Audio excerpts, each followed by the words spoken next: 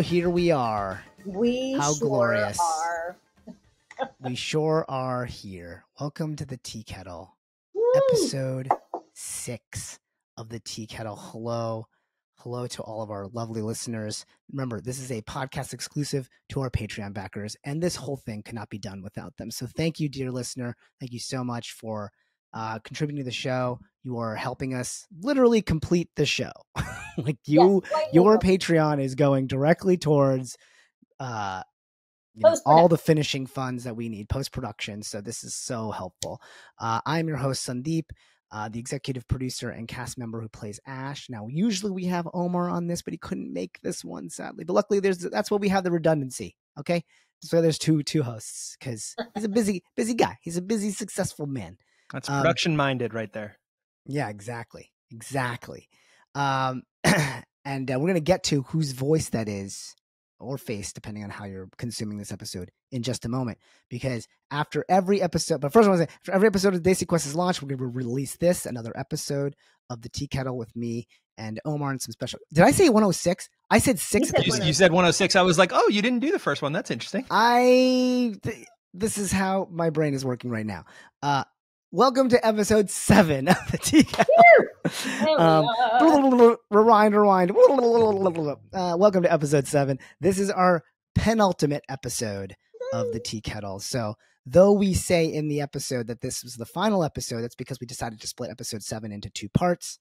And so we will have yet another episode of the show and another episode of the Tea Kettle.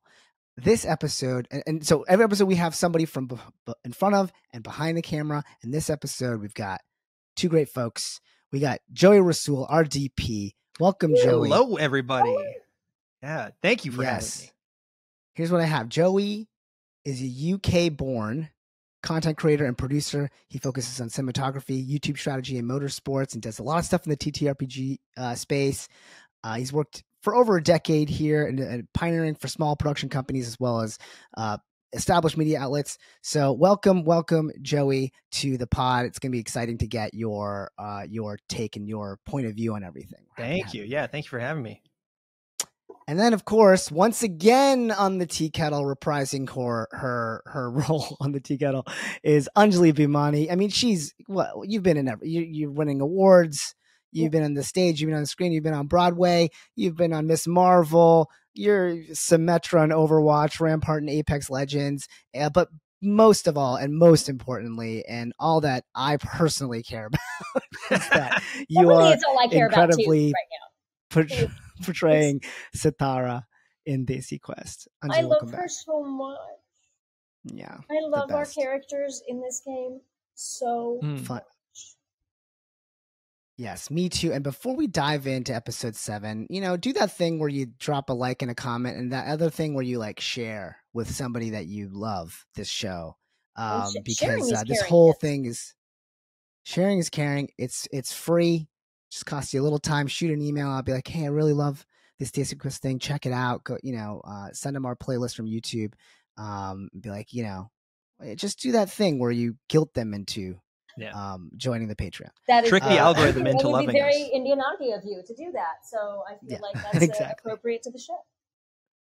I'm sorry. And if you haven't already, head over to here because I'm jealous of your microphones, and I'm looking for something to plug something else in because I am apparently not. Yeah. Well, listen, take your time because I got a few more little announcy things, so you can do that. Just do your thing, Anjali. No worries. So if you haven't already, head on over to DesiQuest.com. You're going to hop on that mailing list, and then immediately you're going to get an email back that gives you a discount on our merchandise, our T-shirts and our sweatshirts and zip-up hoodies and what else do we have on there? I think it's mostly apparel right now.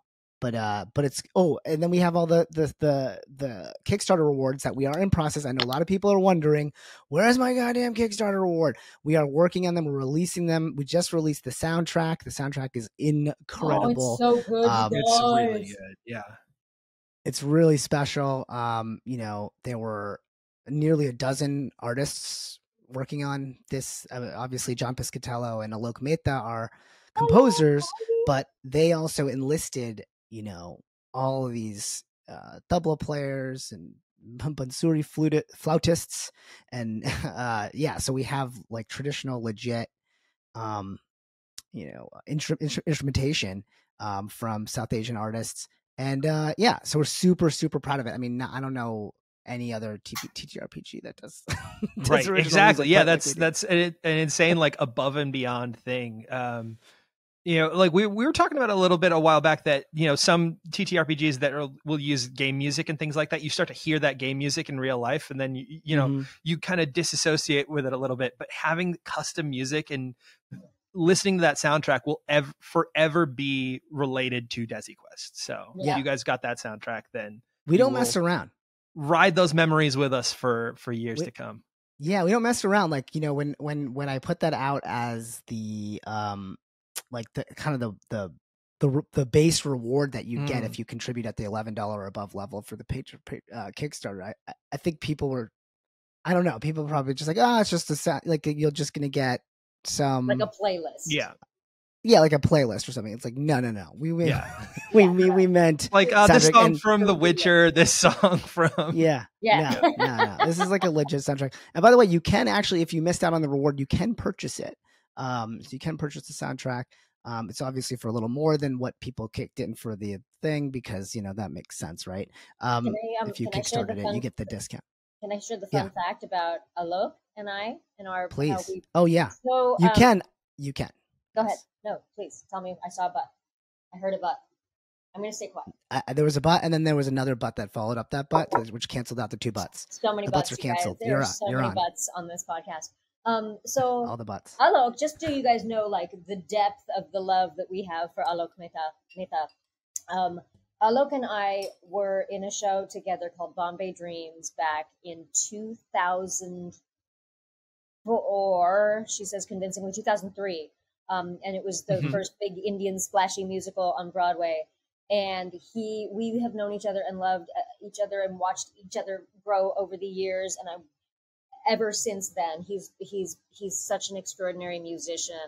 And I'm so grateful that he joined us for this project, because I feel like he's like my little brother, even though I don't think he's younger than Alok and I really bonded over at PAX Unplugged. I remember that. That was a good time. He was my party buddy. Yep. we really had a great time with him. As we were cracking, he was absolutely cracking me up the entire time. As we floated around, and his wife is an extraordinary actress and singer as well. So the two of them together. Yeah. So we were so lucky to have his talent. Isn't that beautiful? Come on. I mean, that's like, listen. That's the stuff. I was there. I was the auntie watching them grow, even when I was only right. It might have even had a slight hand in it. Who's to say? I might have been sending little sneaky messages. I can neither confirm nor deny validation. Matchmaker. Maybe that's the evolution of the character for subsequent seasons. Absolutely. Yeah, maybe Sitara turns into Indian matchmaking, only actually successful at her job. It feels like a Lundu thing, but I could see it's being Sitara too. All right. Yeah. Well, this is great. We before we get into this into the actual episode, there's a lot of sponsors that took a big chance on us to make this show possible. So in each of these, we always shout one of them out. So we're going to shout out today Black Magic Design. Already, first of all, their name is Black Magic. So we were already in a magical realm and universe. So this is perfect. So they actually provided the cameras for the show, or some of the cameras for the show. And did we need a lot of cameras for this to get all that coverage. I think this is another unusual thing about TTRPGs, is getting as much coverage as we did. You're not just getting two sides of the table and the DM. We're also getting individual shots of each of the characters, and there was cool down the line shots and stuff on the tables. Yeah. So I'm glad we have Joey here to talk a little bit about, your experience with the Black Magic cameras, and again, so kind of them to take a chance on us and lend us those cameras. Absolutely. So we were, I think we had 6 cameras, 3 static, 2 roving, and then the top down, plus all the mini shots, that were all, kind of done separately as well to kind of help tell the story.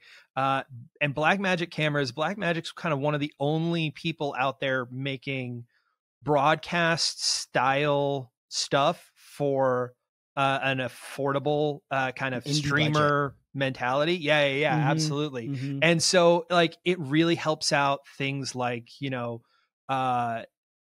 local churches and stuff like that want to be able to, stream, kind of service, and, schools that are doing, their football program and things like that. So they are so good at helping, small growing outfits, and, giving you all those, professional tools without having to, spend the money and, go deep into the budget. So luckily I already had, 3 Blackmagic cameras on my own.